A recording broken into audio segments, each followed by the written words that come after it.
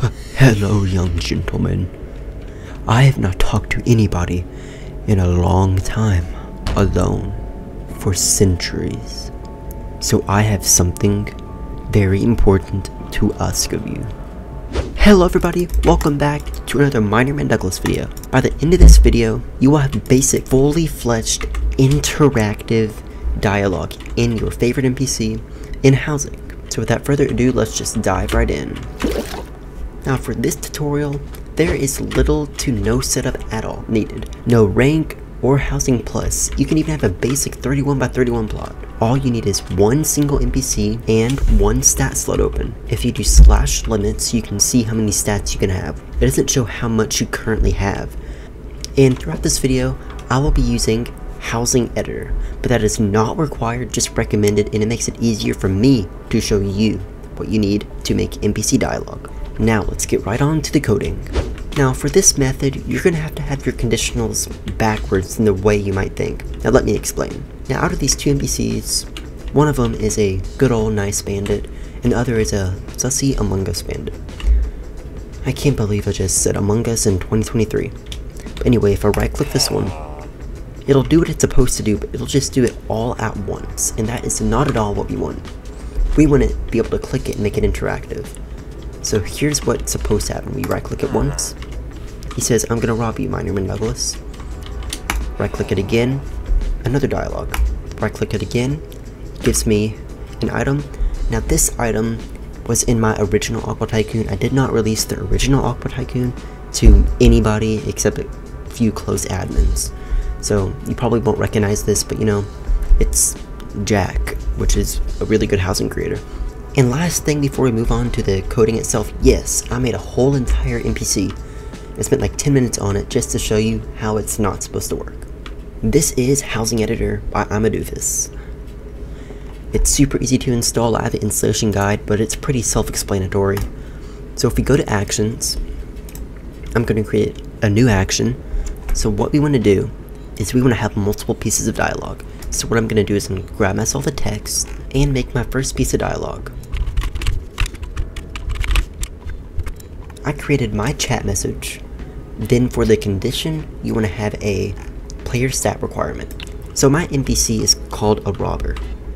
So I'm going to do robber NPC num. I highly recommend doing no capital letters for stats. Occasionally you can run into some issues. And then you want to do equal to. Now normally you would want to do equal to, but this is our first chat message. So we're going to do less than or equal to. That way if there's some sort of issue in your house and some reason your stat is -70, it'll work. So if it's less than or equal to 0, it's going to send a chat message, hello player name, with the NPC in yellow, then the name in bandit, and make sure to do and R, and then the colon. That way the message itself is just white, just like in Hypixel Skyblock. Then I'm going to right click and duplicate this, and do the same thing except do equal to 1. Now before I recreate the NPC that I showed you before, I have to explain. Now to you probably put 0 here, 1 here, and 2 here. But remember that problem NPC that I showed earlier? Well, that's because it was in order. So you have to do it backwards. So from 2, 1, then 0. Now if you are in game, the far left conditional is going to be the higher number, and the far right is going to be the lower number. Again, backwards. Unless you're Arabic. So now it's time for the good stuff. But before I show you the good stuff, make sure to drop a like and subscribe, because only a small percentage of you are subscribed if you want to see more awesome and even more advanced tutorials.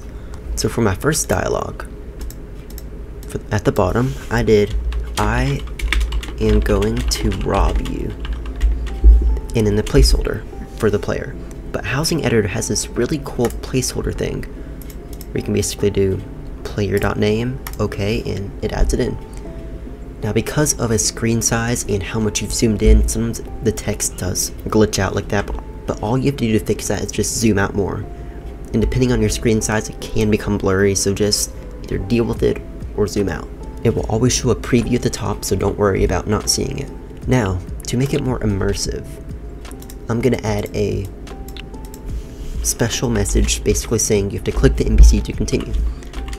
This is important because a player, when they join your house, they may just think it's a simple NPC, you don't do anything to it. And then most people won't even end up grabbing the item that you want them to grab, and then they won't know what to do, and then they'll give up and leave the house. Nobody wants that. I'm gonna rob you, percent player name, and then click NPC to continue. But that is not all you have to do. Then we're gonna change the stat, robber NPC num. And you could add 1, but just to be safe, I'll always set it to a number. And it's going to be by default 0, and it's going to set to 1. That way, when they click it again, it'll trigger this one. And then it's going to play a sound. Now for me, it's a man, so I'm going to be playing villager idle at a pitch of 0.8, which is less than 1, which means it's going to be deeper. Now for the next one, if in the previous conditional we set it as 1, so in the next one, if robber NPC number, or whatever your NPC's name is, NPC num, is equal to 1, it's going to send your next chat message, and then your click NPC to continue. And this time, since it's if the NPC number is equal to 1, we're going to set it to 2, and then play whatever sound you chose to play. For me, it's villager idle at 0.8 pitch. Now, I did 2 messages for an immersive experience, but it's trying to give an artifact, which in my case is the Jack UW mineral cluster. So for this, I'm going to do and 7 and M, which M and M is strike through, so if I type a letter, it'll be strike through. But if I do a dash, it'll just be a dash. And what I usually do is do a dash, space, dash for 15. So 1, 2, 3, 4, 14, 15. And Housing Editor does not properly render the dashes when you do it like that, but it looks much better in game. Then for the next line, I'm going to do and E. Quest item received. Then I'm going to duplicate the first line and just add it to the second one. That way there's a line that ends it. And there's a good amount of the housing community that uses things like patcher and things that basically, if a message is the exact same as a different message, it says like a 2 to the side. So to prevent your message from getting messed up, put an and R at the very end of the message. And do the same for the, and it is optional, but you can do the same for the click NPC to continues, but I personally think those are fine. Then I'm going to do the normal stat change, but this time it's going to set it to 3, and then a custom item. Now, I'm not going to fully customize this in Housing Editor, but you can feel free to do that. That way, when importing it into Minecraft, makes it 20 times easier. And then I'm going to leave allow multiple off, and I'm going to play a sound orb pickup. Kind of flows better with it. And now I'm going to add one more conditional. Basically, they've already claimed the item, they've already done everything, but what if they want to click the NPC again? Now, I don't want there just to be nothing that the NPC says, so I'm going to add basically like an idle chat. Basically every single time they click the NPC from now on, it'll say this exact chat. Now if you want to make it more advanced, you could add like a function link to this where basically it picks a random message between like 5 messages, and it'll say basically, hey, quit touching me, or, and then it'll pick another random one like, why are you still here? For the sake of this tutorial, I'm just going to do one single chat message. So if it equals 3, since we set it to 3 in the previous conditional, it's going to send the next chat message. And then I'm going to play my villager idle sound. Now before I import this in-game, go ahead and double check your code, make sure the highest number for the conditions is at the top, the lowest number is at the bottom. Or if you're not using Housing Editor, make sure the highest number conditional with the highest number condition is at the left, and the lowest is on the right, again backwards. You do not want it to turn out like the sus NPC at the beginning of the video. Now in Housing Editor, once you're ready to import it, give it a title, something basic for the description. I usually leave mine on public because they can see your code, and it's more, open-ended. And you have to save the action, and then copy ID, and I'll see you back in game. Now I'm going to go ahead and get another NPC, put it right here, and paste the action ID. I'm in the edit actions page, and import. Well, I gotta do it by hand.